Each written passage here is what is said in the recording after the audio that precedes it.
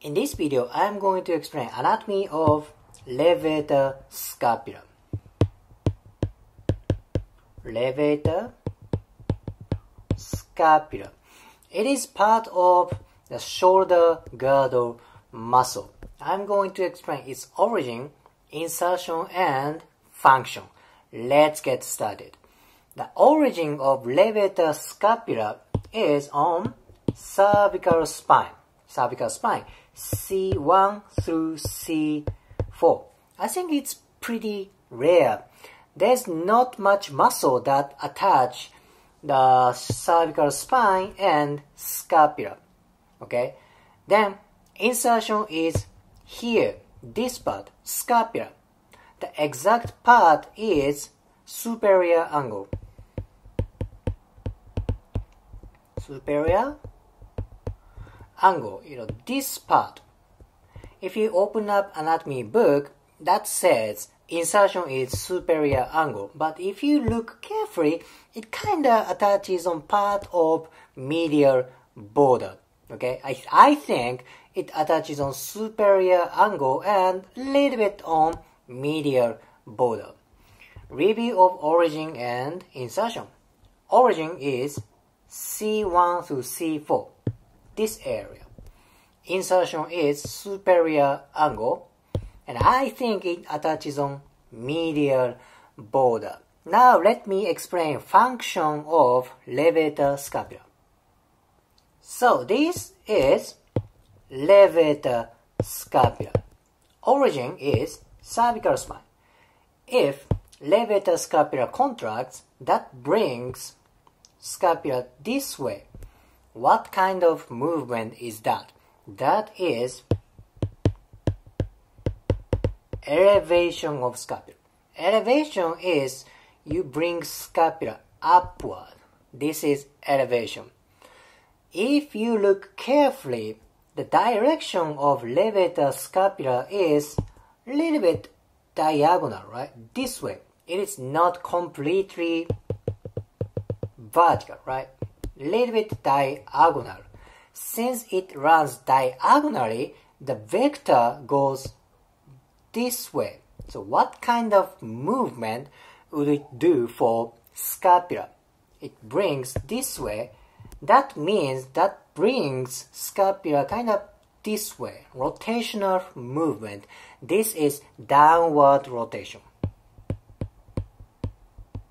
Downward rotation. This is very important because this downward rotation, and by the way, there is other way for rotation. This is upward rotation. Downward rotation and upward rotation is very important for shoulder movement as well. If scapula does not move, you can't move shoulder very well. Scapula and shoulder joint should move together. So if levator scapula gets tight, the scapula is brought to this way and it stucks here. That means you lack the movement of shoulder. That's why the flexibility of shoulder girdle muscles is very, very important.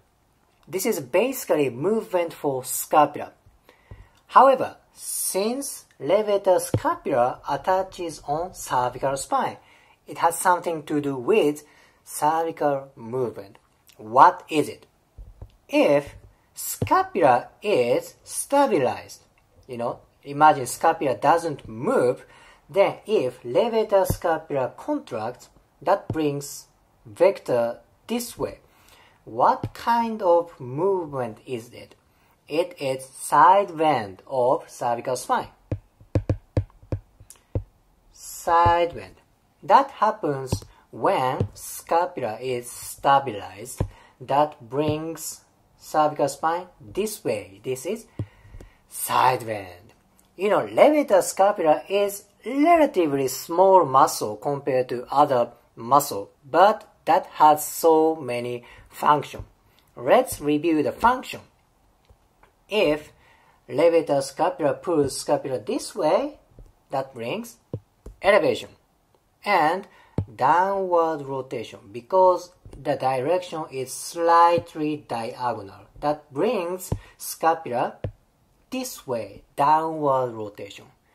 If scapula is stabilized, that brings cervical spine this way.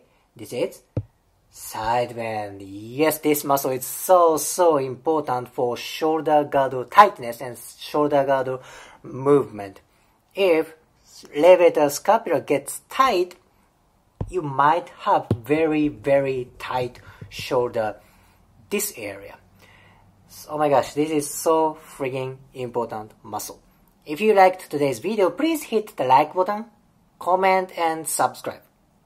See you next video.